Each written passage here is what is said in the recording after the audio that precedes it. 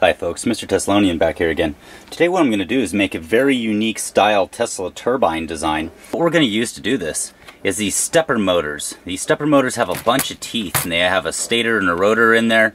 The stator is the part that sits on the outside like this, holds all the electromagnetic coils around it. So there's one of the stator rings still in there. These would have had the copper wire coils. I have some of the copper wire sitting right there, wrapped all the way around, and the rotor would have sat right inside the center of that, which this piece right here is the rotor. And we have one of those stator rings sitting down there on that rotor. What we're going to do is use these laminates, which is what they're called. It's a laminated little sections of steel that are all pressed together. It gets rid of the eddy effects inside of electromagnetics.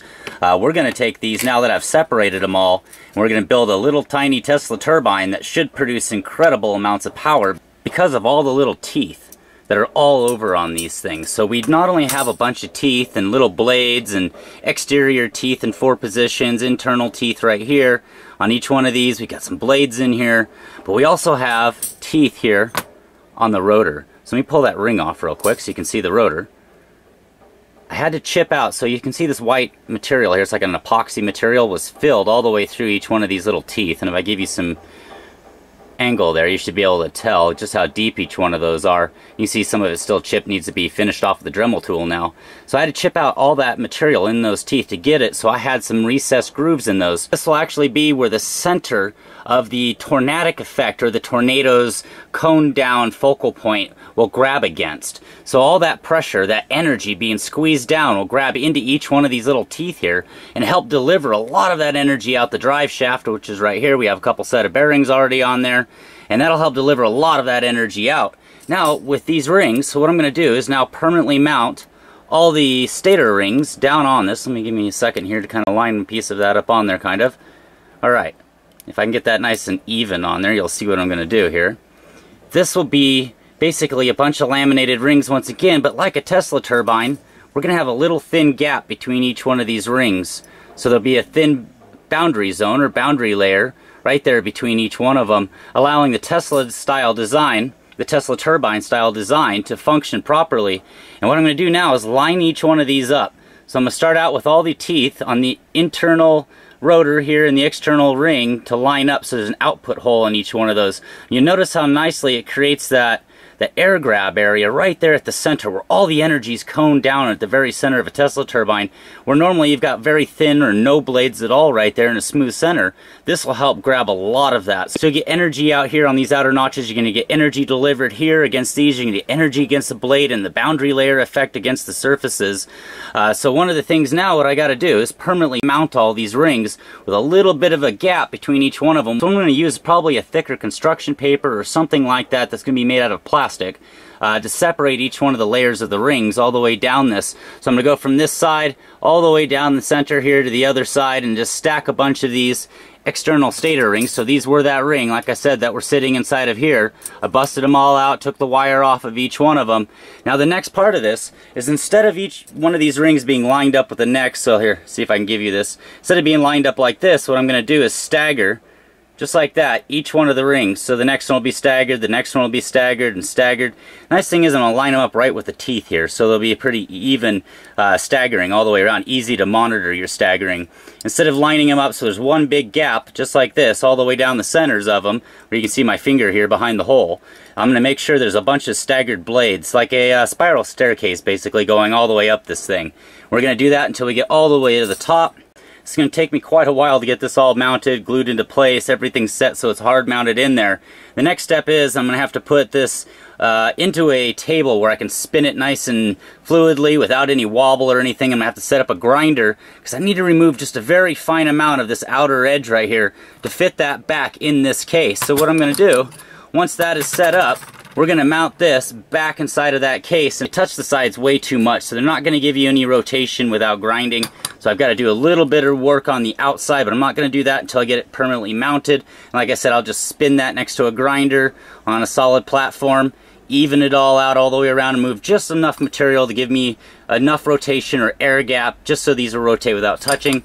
Once we're done with that, we're going to put this all back into the case, So we'll use the original stepper motor case. We're going to put it all back in there. We're going to drill some holes for the air input and the air outputs at the centers here, right around where the bearings are going to be. The nice thing about this is the outer rotor right here is going to be right about where the air output holes for this engine are going to be. So right here, right around that outer ring that holds the bearing right here, it'll be the air outputs. And we'll put an air input into the side of this outer case just like that. So let me get that done and I'll show you what it looks like. Alright, so what I'm doing right now is I'm about halfway done with our Tesla turbine here. I want to show you how I'm keeping these so they'll never rotate around the center of that shaft there. And right here, you notice that little tall pin sticking out at the tip of my finger? Right there, if you can see that. And there's another one right over here. These are keeper pins. And they're just big enough, I had to shave them down with a grinder. They're just big enough to slide down inside of these channels and still line up with, let me zoom in for you. Still line up with these teeth on the other side, the outer stator ring teeth there. So I'm pushing that down, I glue them into place, and every time I stack a new ring, I offset by one tooth. And right now, you should be able to, if I tilt this, you should be able to look through those. So you can see there's a air gap going all the way through the spiraling like staircase look right here at the tip of my finger. So I'm staggering each one of these blades, just making sure that this turbine has really a turbine style blade system in it. It's not only a Tesla turbine, but it has also a normal style turbine in it. How I'm spacing, you can see here down below, you can see the red wire.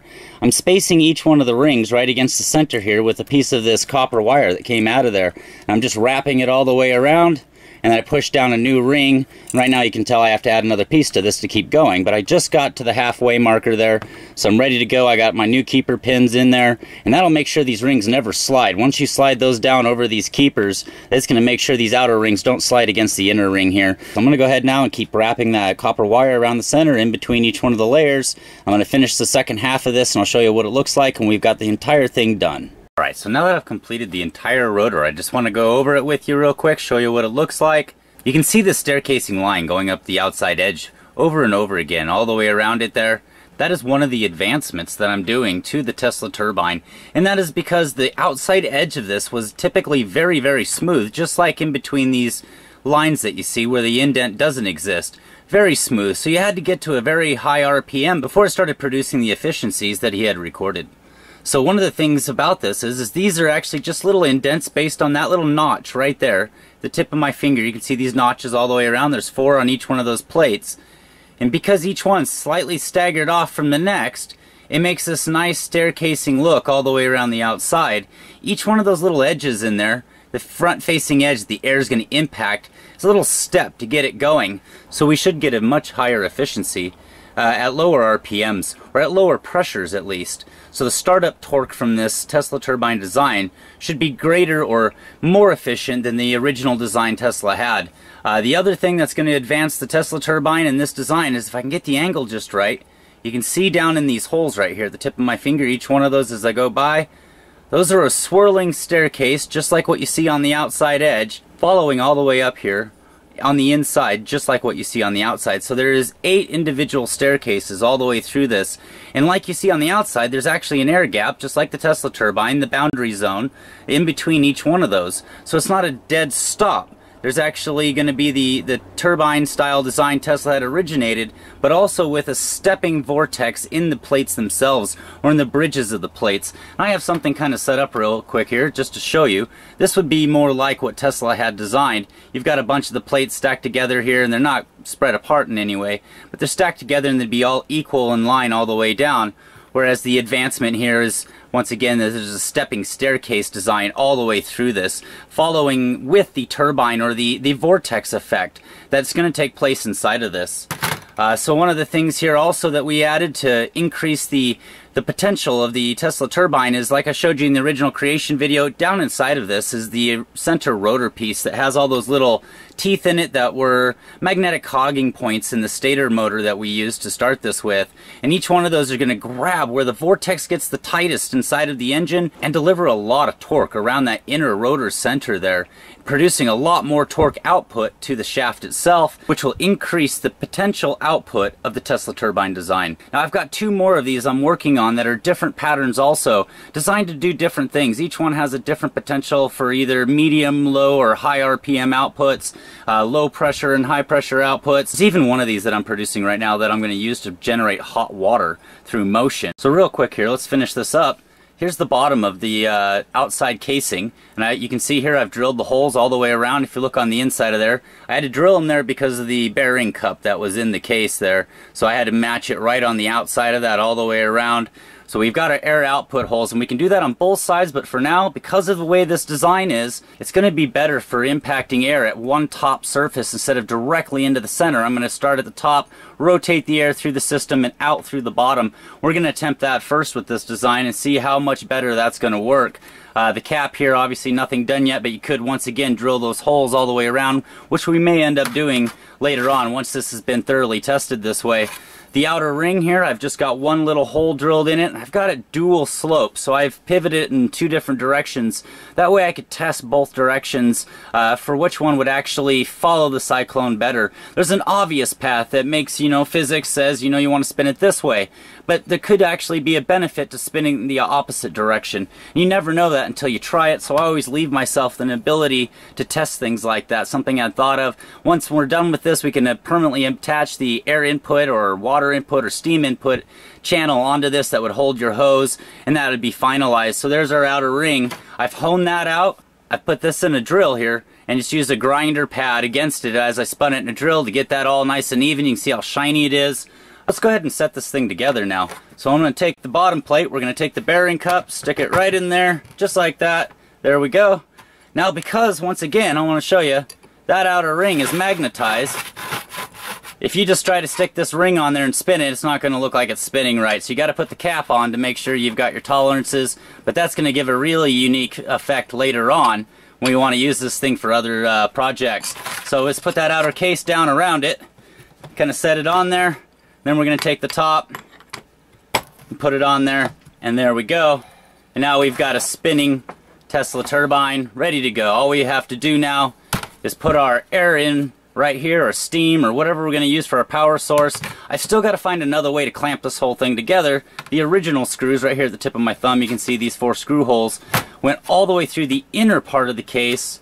To the other side here is the opposite 4 screw holes, and obviously I can't have bolts sticking through there right now because of the rotor that's spinning in there, so I have to go to an outer bolt design over this, which is pretty simple to do. No big deal, you can figure that on your own. You could even drill through the case here and put a little set screw on the top and the bottom that'll hold it together.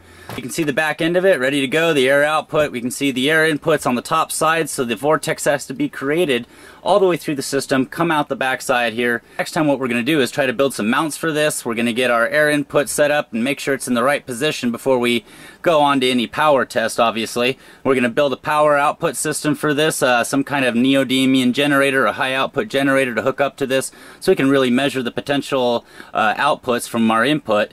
Hope you enjoyed, folks. Until next time, this was Mr. Teslonian.